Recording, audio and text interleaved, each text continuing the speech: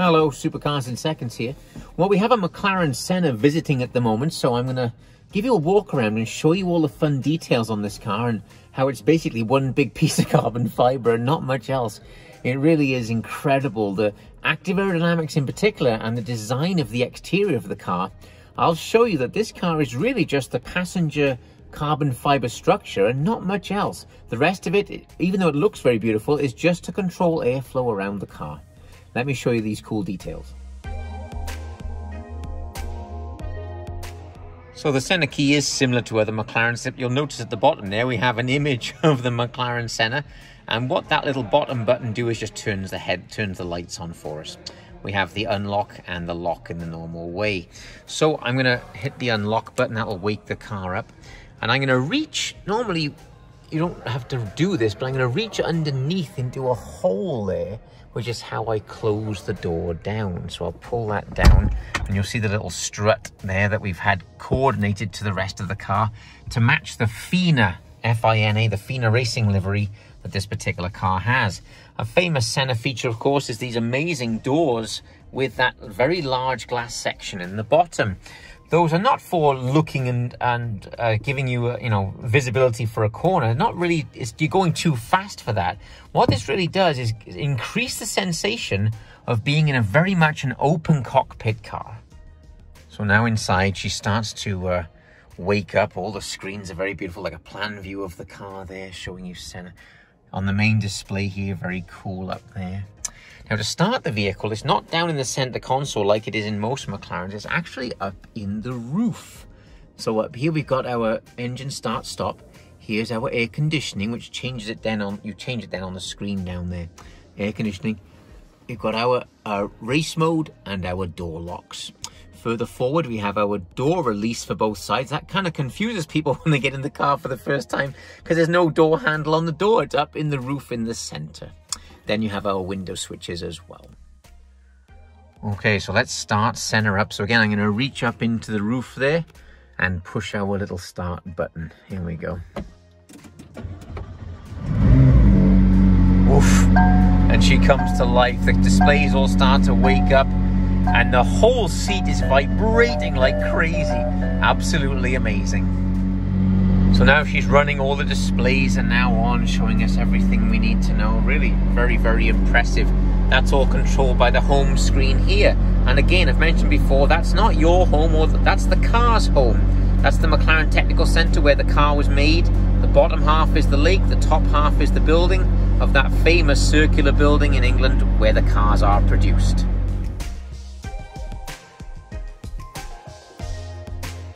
One of the more amazing views of the McLaren Senna would be this rear end. Of course, you've got your laser cut titanium sections here, just control airflow and pull all of that heat out of this amazing powertrain. Looking down inside here though, you can see that there is no car. What I mean by that, going back to what I said a minute ago, that's the back of the radiator back down in there. You can see that. That is underneath this section, but then it's hollow in here as well, so it's hollow both sides. I can put my arm underneath there, almost up to my elbow, so it's bizarre how open inside the car is. Moving further underneath the car, you might be able to see on the far side over there, this is a wooden section. That's a piece of wood that's on both sides underneath the car, and there's several at the front as well. What that piece of wood is doing is protecting the car. So if you run over on a track, you run over the curbs, it hits the pieces of wood first, not damaging your big carbon fiber diffuser. I'm not sure that's not the cheapest diffuser in the world, but it is a very beautiful piece. So again, this is one of McLaren's historic racing liveries. This is the FINA, F-I-N-A, FINA livery. They raced in the FINA livery back in the 90s, and I'll show the two different cars that they used there.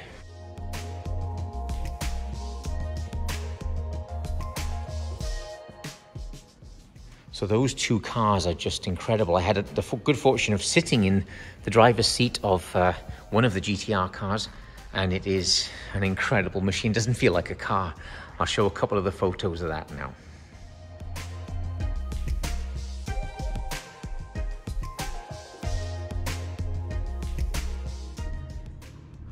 So now up front is where the real sort of aero trickery starts. You can see the air obviously getting sucked into this enormous volume. I'll put my hand in there to give you a section of scale there. It's absolutely enormous, this big diffuser. Front splitter, of course, to catch air and squash the car into the ground. It then uses aero blades on the side here, but these two great big ones in here are active. Those actually, again, I'll put my hand on them to give you an idea of how big they are. They're huge. Those will open and close in conjunction with the great big rear wing. So as that wing starts moving, these will start moving to equalize pressure throughout the car. So I'll slide around now, moving around this big diffuser in the front end here. Look at this, it's all hollow through there. Then it's hollow through there. I'm going to come further back down past these wheels we'll talk about in a moment. But here's this section here, and I can see back through there is all hollow. I'll turn around, we got the door here, of course. We talked about a radiator, but further down, you'll notice daylight through this hole in here. That's all hollow too. Up in the center of the hood is where you actually charge the vehicle. I have released it, but I'll pop this open for you. And it weighs absolutely nothing, just literally like a piece of paper. All carbon fiber work, of course. So we have power steering fluid, washer fluid for the windshield, brake fluid here, and this is where you charge the vehicle when she's stationary. But you'll notice no seams. It is all just one big piece of carbon fiber shrouding this enormous radiator up front here. The statistics on Senna are never ending. Is 789 horsepower. Is what they're admitting to. As you know, in most McLarens, it's usually a little bit more than that. But just pushing 2,640 pounds as a dry weight. So giving that a maximum horsepower per ton of 658 horsepower per ton. Absolutely incredible. The original Bugatti Veyron was 550 as a perspective. As you'd imagine, with such a lightweight, the body panels themselves are all carbon fiber. One of my favorite statistics is this is the front fender, so starting right here and going up there to that, just that little seam, and back down to here. That is the front fender seams right there. Not this piece, it's this piece here. This long section weighs 600 grams before it's painted. The paint that's on it weighs more than the panel does. This is a carbon fiber panel, and you know how hard carbon fiber is, but I can actually flex the panel, look. Unbelievable.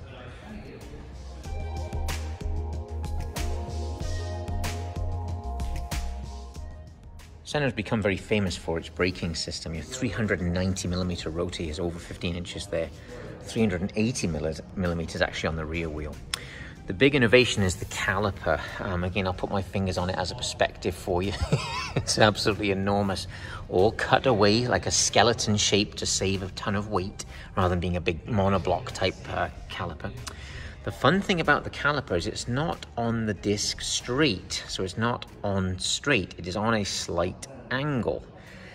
With the huge hydraulic pressure that's going through the caliper, it makes the caliper flex slightly as you hit the brakes.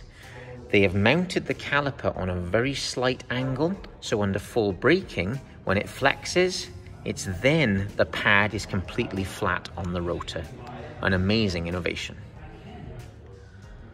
The rotor itself is very unique, obviously a two-piece construction, but the top of the rotor here, difficult to catch perspective, but I would say it's close to 2 inches possibly in its thickness. Now, normally a rotor, that 720S there, that rotor is two plates with little bridges connecting the two together in the circle. That is one piece of carbon fiber, that huge thickness.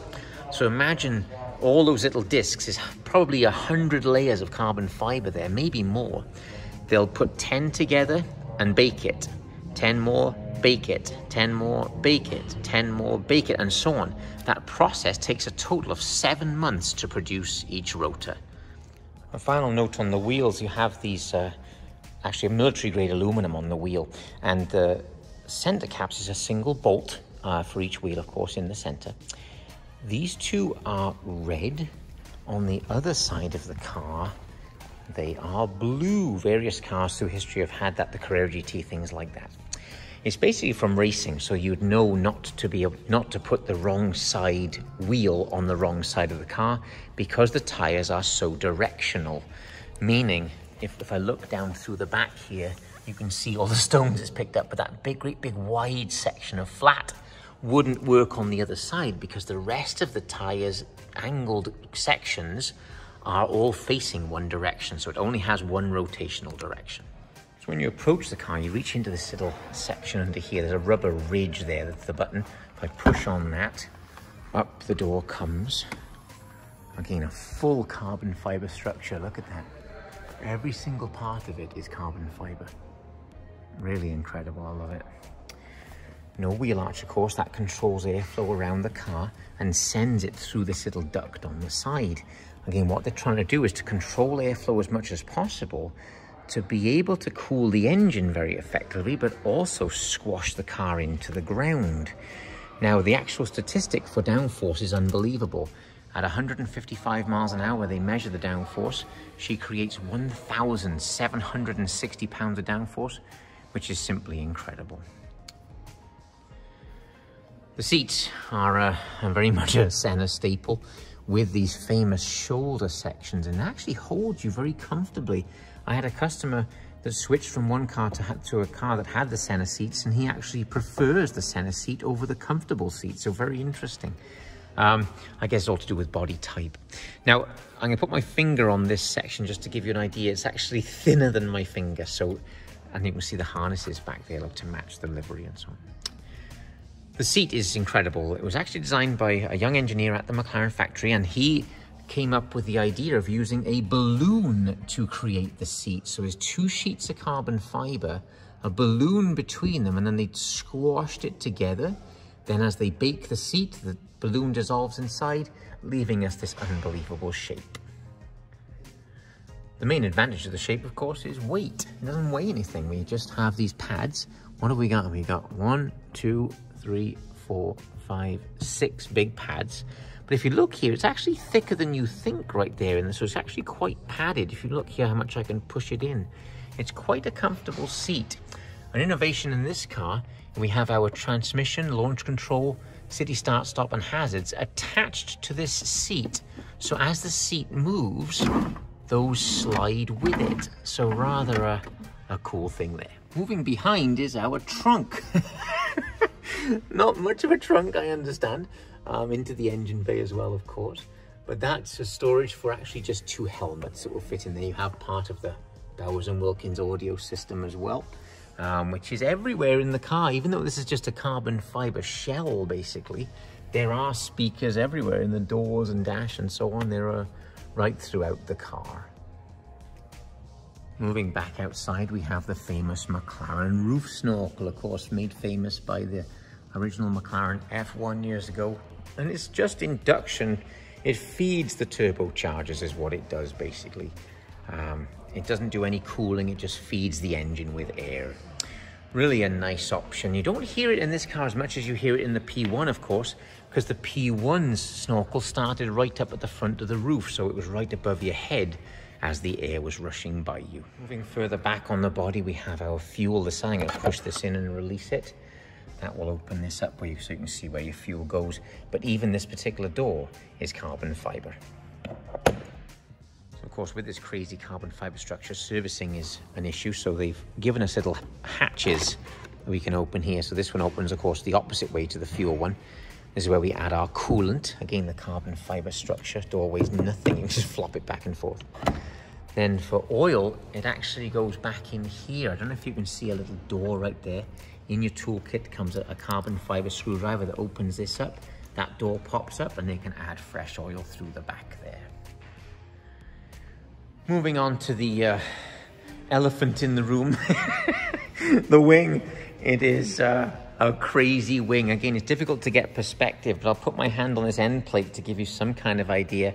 I'll put my hand on the main wing itself. I mean, it has to be, gosh, 20 inches this way, and of course the full width of the car. I'll back right off, and it's literally just on the edge of the body, either side. Again, it is a road car, so it cannot, go outside the width of the car. It's supported by these great big pylons. I don't know if you can catch it through the light there you are, but you can see that this is carbon fiber.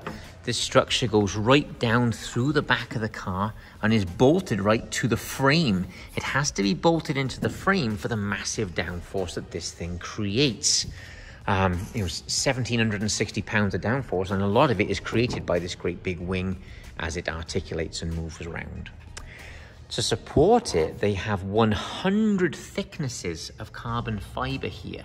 Then you have little a metal section on the top and titanium and so on, just for the strength of that. This is a unique thing in the industry. Most of the manufacturers struggle to get more than 3 or 4 layers, sometimes 6 layers thick. That is a new technology to create 100 thicknesses of carbon fiber. Hopefully that demonstrates my point. That's hollow. There's nothing underneath it. If I show you, look, it goes for miles. There's nothing underneath that. So that's hollow. This is hollow here. That's hollow underneath. This is all hollow. So again, it's just the passenger cell, the cage, the monocage that's here, and the rest of it is just controlling airflow and feeding that great big wing. Really an incredible car, and it's not only its look, but in its performance. I actually think the P1 is more beautiful, but this has a beauty of its own when you stood next to the car. It is very, very interesting. You can literally stare at it for ages and finding new little bits of detail that you might not have noticed before. It really is an incredible machine.